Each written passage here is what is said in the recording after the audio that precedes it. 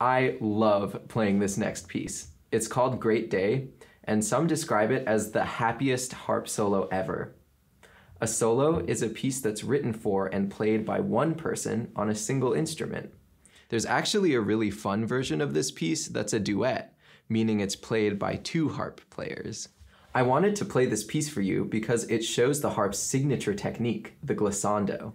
A glissando is when I slide my finger across many strings in one motion. When I play a glissando, all the strings ring at the same time. There are many different types of glissando.